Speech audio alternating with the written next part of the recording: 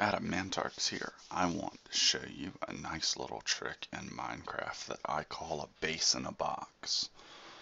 I suppose you could also call it a base in a chest, but then you would lose the alliteration. So I like base in a box.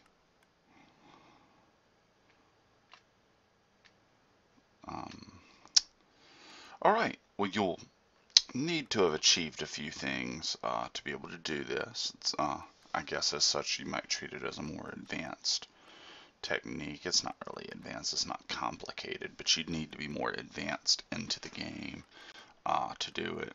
You probably would have beaten the Ender Dragon, although there may be other ways, very slow ways, to reach some of the other parts of the end. Since one of the things you'll need is a shulker box. And out of that shulker shell, you'll create what's called a shulker chest, or you could call it a shulker box. They look more like boxes to me than chest. But then again, this is Minecraft. Everything looks kind of like a box. The other thing that you'll need will be an ender chest. So obviously, to make an ender chest, you will have, of course, already gone to the nether and gotten things like blaze rods and such to make the eye of ender, to make the ender chest. But once you've gotten those things, there's this nice little trick that you can do. And if anything, maybe this video, if you haven't gone to the end or gone to an end city or fought any shulkers, this might motivate you to do so. It's definitely one of the most rewarding things in the game to do. So I'm going to show you these shulker boxes.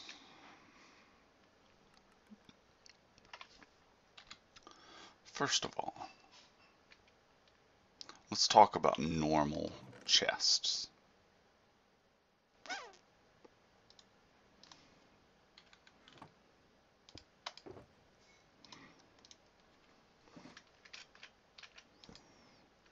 Versus shulker boxes. Here's a normal chest. I guess we could also throw ender chest into the mix, couldn't we? Okay. A normal chest is obviously easy to make. All you need is 8 pieces of wood. And obviously they're useful, and I have a ton of them. If I put something into a chest, some sticks, some dirt, some torches, some cobblestone. Okay. You know this already, I'm certain. And you break that chest. Now, you get the chest, right? But obviously all of the other things fall out too, and they're just all over the place. And if it's something like this, right, where the chest is just full of stuff, and your inventory just gets instantly spammed. So while a chest has its uses, there are certain things it doesn't do. Okay. Now an ender chest is cool, because anything you put in an ender chest is stored in that ender chest or in any ender chest that you interact with. Think of an ender chest as actually being like a GUI in the game that just lets you access sort of an extra account level space that you have, right? So, so anything I put in here I can access from elsewhere. If someone else walks up to this ender chest and uses it, they won't see any of my things. They'll see their things that they put in an ender chest space. The drawback of an ender chest is this is all you get. The space is very limited, but I'm going to show you today how to overcome that drawback. A shulker chest is, or a shulker box as it's called in the game, is actually pretty cool in the sense that it can do something that those chests cannot. So let's store the cobblestone, the sticks, all that other random crap that we had before. Let's put some of it into this chest, and let's break this chest down. Best way to break these down is with a pick. Okay. Notice, stuff didn't fly everywhere. In fact, it's still stored in the chest. So what makes a shulker box useful is that you can actually store stuff in it, break it down, and the stuff is still stored. So in essence, those 4 stacks or so of items are now stored in one inventory slot in effect, right? So now I have expanded what I can hold in my inventory many times over. Each of these is like a whole small chest, which is basically my entire main part of my inventory. So I'm actually carrying around now 8 inventory areas full of things. All right. Now the problem with this approach is if I die, say I'm digging down at level 11 and I fall into some lava, stupid mistake, but it can happen, and I die, and all my possessions, including my shulker boxes, fall into that lava. I lose those shulker boxes and everything in them. Now that sucks, right? The solution to this is, make sure I have my silk touch pick here, to always carry around an ender chest. That way, when you keep your shulker boxes inside of your ender chest, you're actually overcoming the limitations of the shulker box and the ender chest at the same time by putting them together. You're getting the best of both worlds. So not only do you not lose your shulker boxes if you die, because you're keeping them in here and you only access them when you're in a safe place. But when you die, the only thing you lose out of all of these things is obviously the whatever you have on your person, of course, and you would lose the ender chest. And ender chests are easy to rebuild. It's only 8 obsidian and an eye of ender. So essentially, everything you have is not only safe from player death or from lava or something like that. This is also a really good technique if you're on a PvP server. Now, I don't play a lot of PvP in Minecraft, but I know how it works. One of the things in PvP that's important is hiding your stuff from other people. You want your stuff in such a place that people cannot loot it, right? So if this is my super hidden base, someone can jump in here, find it, and steal all of my stuff, or grief my base, right? They'd probably go here first and be like, oh, I'm going to take all that diamond, right? I'm going to take those emeralds. I'm going to take those totems of undying. And that's obviously annoying, and it's something people try to prevent. But perhaps the best way to prevent it is to have something like this set up. The other part of PvP servers, and one reason I don't play PvP in Minecraft, is that people cheat.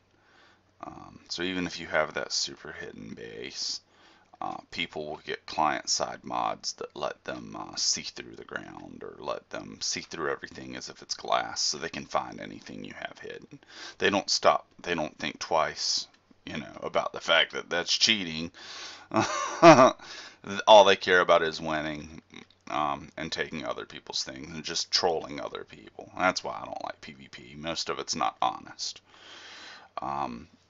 Anyway, if you have this, if you're a weird person and you like PvP anyway, they can't really get around this. These things are in your ender chest. They're on your account side. No one can access them. So you can access them, and that's it. So let's break down the ender chest. Notice that when we break down the ender chest with a silk touch pick, right? Otherwise the ender chest gets destroyed. Notice that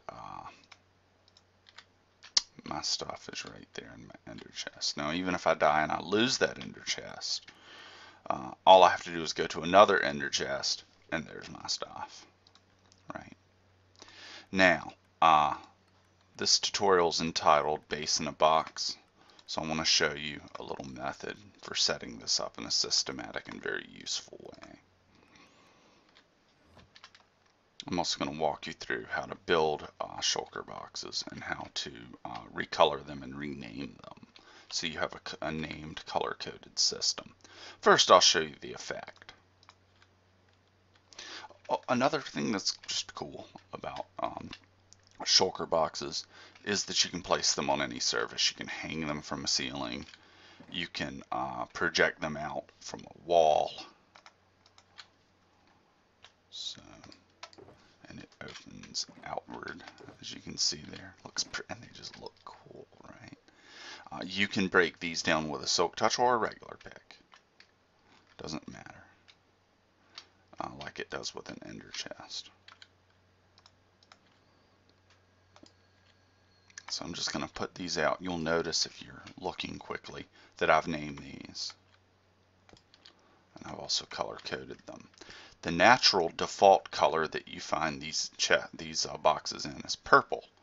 And they're naturally just called purple shulker boxes because they're made from shulker shells, which are always purple.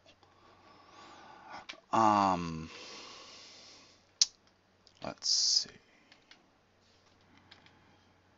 So first of all, I'll walk you through my system here.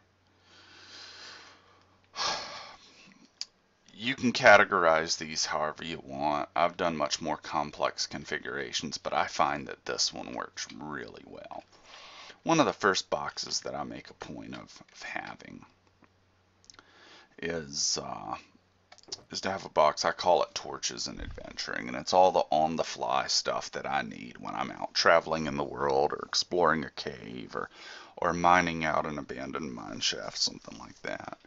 You're going to need a lot of light. You're going to need a lot of torches to keep yourself safe, to keep mobs from spawning. And so this is primarily committed to torches, right? And to make torches, you need wood, you need sticks, and you need coal, right? And so the best way to store quote unquote sticks is just to store it in its most natural form, the actual wood logs. So I keep about 2 stacks of logs in here. And the most compact way to store coal is obviously as blocks of coal. I can make a ton of torches. I can make chest and chest full of torches out of this, right? And that's a good thing. I don't know if I can make chest and chest, but I can make enough that just about any endeavor that I'm doing, I have more than enough torches. I also keep some fast torches on hand here. So that way when I go down into a mine, all I have to do is find a safe place, open up this chest, and I can make some more torches. As you can see, I also have a bed in here in case I need to sleep night away if I'm doing overland travel to prevent mobs from spawning. If I'm using my railways, but oh crap, I don't have a minecart, somebody destroyed that minecart, I have a minecart for fast travel. And of course, for a similar reason, I have a boat. I keep these things in here. I also have chests for storage in case I need to store anything on the way that I don't care about, but I might come back to later. Alright, I'm not going to necessarily spend too long on all of these, but this next one's called Weapons and Equipment. By the way, there's sort of a mnemonic device here to the coloring. You can use your own system, of course. I colored this one orange because orange sort of makes me think of torches. Torches seem to have an orangish light to them, right? This one's red. Red is the color of blood. Well, blood is what you get when you hit something with a sword in the real world. So I use that to represent weapons and equipment here. Right? And that's so if there's a certain type of sword, like my cattle cooker sword, which I use for killing cattle and getting cooked beef, and getting a lot of extra leather with the looting. So for example, if I wanted to use that sword, if I'm out in the wild or something and I need some food, I've got that cattle cooker sword right there. Of course, as you can see, I keep some extra stores of steak here in my torches and adventuring chest as well. Blue is enchanting and repairing. This is actually a really important one. Notice, by the way, that I have a full enchanting setup here. In fact, let's see, 18 bookshelves, 1 enchantment table, a stack or really less of books, some lapis lazuli, we have plenty of it, and some torches.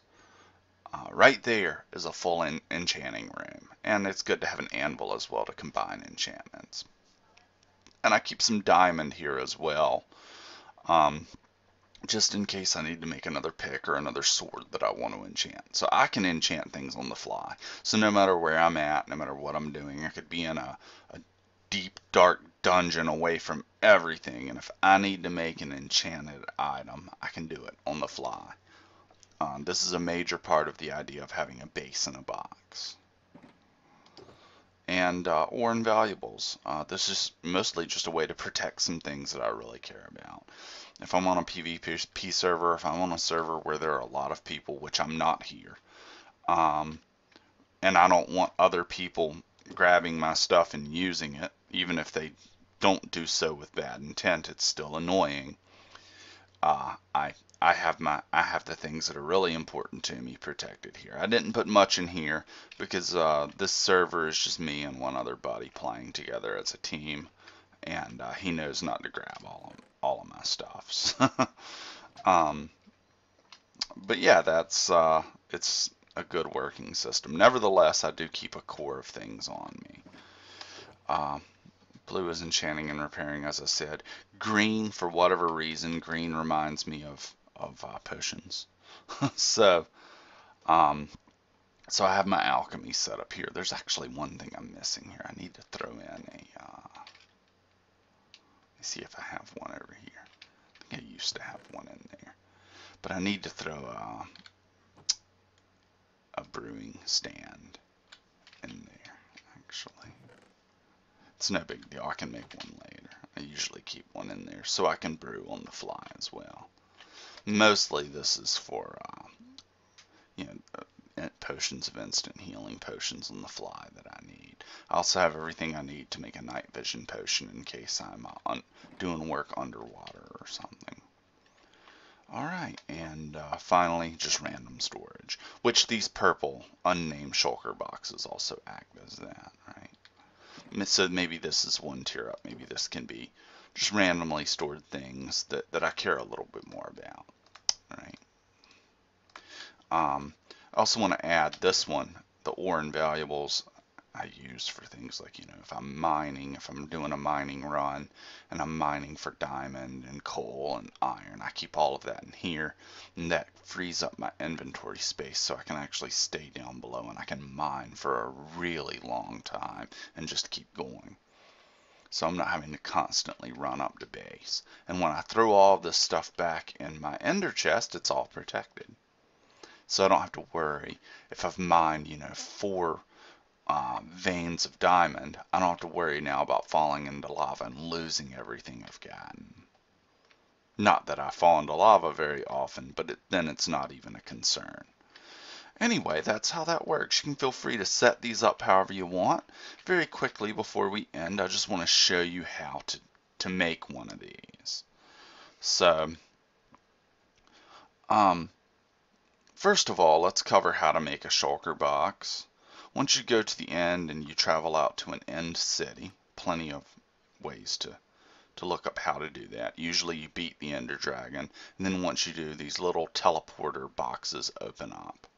You throw an ender orb into one of those and it teleports you out to the outskirt islands.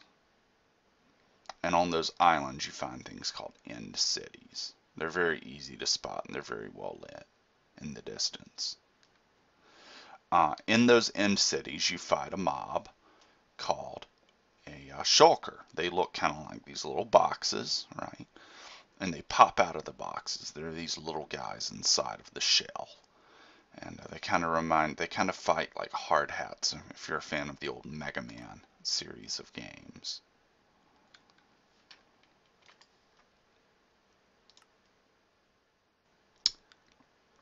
Let's see here.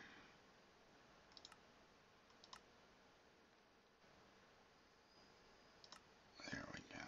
How to build a shulker box. Okay, so what you're going to need, I'm just going to throw this, I'm going to use our crafting book here and throw this into the inventory slot so you can see it. So for every shulker chest you need, or shulker box, you're going to need 2 shulker shells, the top and the bottom, and then you put a chest between them, and that forms a shulker box. So you want to collect these, generally speaking, in even numbers. So if you're running through an end city, and let's say you've beaten down 11 shulkers, or at least you've gotten, they don't always give them up. Killing them with a looting sword is helpful for that reason. So let's say, just for the sake of argument, you've got 9 shulker shells. You want to try to get a 10th, and then you can make 5 of these shulker boxes, right? 5's not a bad number. Okay. All right. Once you do that, this is what you end up with. Now, obviously, we develop these a bit further. From there, all you have to do is you get the dye of your choice. Let's see. What's one we don't have? I don't have a green one yet. So let's do a green one.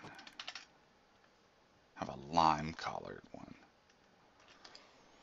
You go to the chest of your choice. Or excuse me, the crafting table of your choice. Or you can just do this in a regular crafting slot, actually. You throw in your dye, you throw in your shulker box, and there it is, green shulker box. Very easy. Requires very few additional resources to do this. Okay. The next thing is to go to an anvil, and you can rename this. Right, we have plenty of enchanting levels. We have 23 levels right now. This is really easy to do. We're not really enchanting it. We're just using the anvil to rename it, which gets treated as a type of enchantment. And it costs very little to do this. Instead of green shulker box, let's call this something like, I don't know, let's just call it storage. Keep it simple for now. Right? I can rename this later if I don't like the name I gave it all, I believe anyway. Yeah, you can just load it back in and rename it. It'll cost you some more levels, but, you know. So this isn't something that you can't reverse. And by the way, if memory serves, let's just double check it. I don't want to give you misinformation in this video. I don't really think that I want a pink shulker box. But if I did, you can actually recolor it too, and it would keep its name. So you can reverse any of these things and retool this system at any time, which is pretty cool. And the key is, right, you don't want to run around in general with these in your regular inventory. You want to keep them in this ender chest. It's really important. That's the main part. So I'm going to break these down. Here's another word of warning. One I've learned the hard way. Okay. If you break, let's say we just broke all these down, then ran through and grabbed them all. That's actually a really bad way to do it, because sometimes you break something and it pops off over here or something, right? And you miss it. You run off, you go do your thing, you don't think about it, you come back, it's despawned, it's gone. Right? That's very bad news, especially for something like this. Right? So what I want to do is do these one by one, and I want to count them. I want to consciously watch them and watch them appear in my inventory. See how it popped off way over there? That's weird. There it is, right? So I know I have that one. I'm going to put it right there, one by one. Looking for my blue one. There it is, enchanting, right? Here's my adventure, travel and adventure, torches and adventuring, right? Here's my weapons and equipment. I'm looking at these as I go. I'm making sure I'm counting them. I'm slowing that down a bit more than I'd usually do it because I want to show you. I know that I have all of those, right? And now I'm going to put them back in the ender chest. And that, my friends, is the base in a box. That will make everything you do in Minecraft 100% safer, 100% more efficient. You literally have an entire base right here in one inventory slot on your person. Pretty cool, huh? Anyway, feel free to roll with this, do whatever you want to do with it. It's a useful tool, and yeah, have fun with it. In the meantime, I'm Adam Antarks. This has been Minecraft Survival 102. And in the meantime, I wish you happy Minecrafting, and I wish you a great day. Goodbye. Adam Antarks out.